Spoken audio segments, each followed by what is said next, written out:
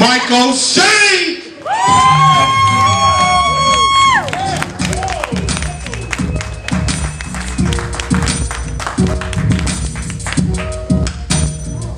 So on the way down here tonight, I saw this girl pulled over on the side of the road, bent over in her trunk getting her spare tire out so she could fix a flat. Well, once I pulled over to help her, much to my surprise, it wasn't a girl. It was some tiny dude in skinny jeans. Much to his surprise, I slashed his spare tire and left him there. That's what he gets for false advertising. As boss said, my name's Mike Shank. A little bit about myself. I'm married to a beautiful Hispanic woman. I'm a proud father of 3 beautiful boys. Thank you. Thank you. You guys can keep going. It's cool. I got a couple of minutes here. I have 2 white sons from a previous relationship and a Hispanic stepson that saves me a lot of money at allowance time. What it cost me $10 to get the white ones to do, he'll do it for $5. I love the family functions though. She's got this cousin that's about 6'4", weighs about 350 pounds. I'm going to do pretty much anything he tells me to do.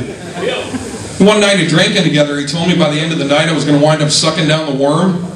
I got out of it though. Luckily by the end of the night he was too drunk to get his zipper down.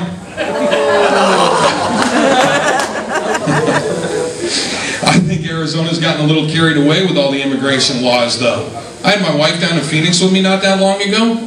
We got pulled over and the cop asked her for papers. She said we didn't need any, we had a pipe.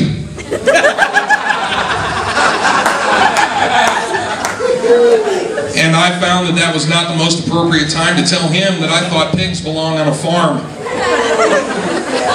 And my kids, the things the kids say. My oldest, he took his first sex ed class, man, in 5th grade. They're teaching him young now. He got home and I said, well, buddy, what'd you learn? He said, well, Dad, I learned a lot about cooties. I said, you did, huh? What'd you learn about cooties? He said that they cocoon until a girl matures and then they turn into herpes. Yeah. Then he got in some trouble in school. I had to go to a parent-teacher conference. Apparently he had been attaching a mirror to the top of his shoe so he could look up little girls' skirts. The teacher's asking me how he'd get influenced to do something like this, man. I'm getting madder and madder thinking, man, will this bitch sit still?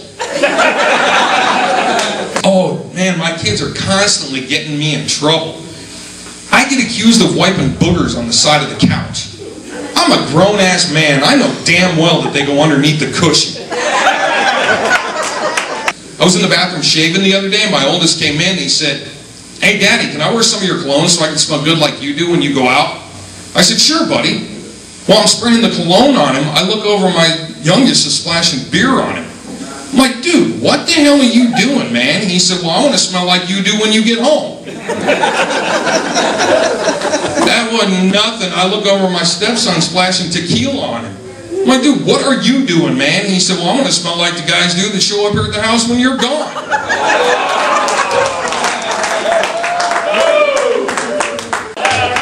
I want to thank you guys. My name's Mike Shank. That's my time for tonight.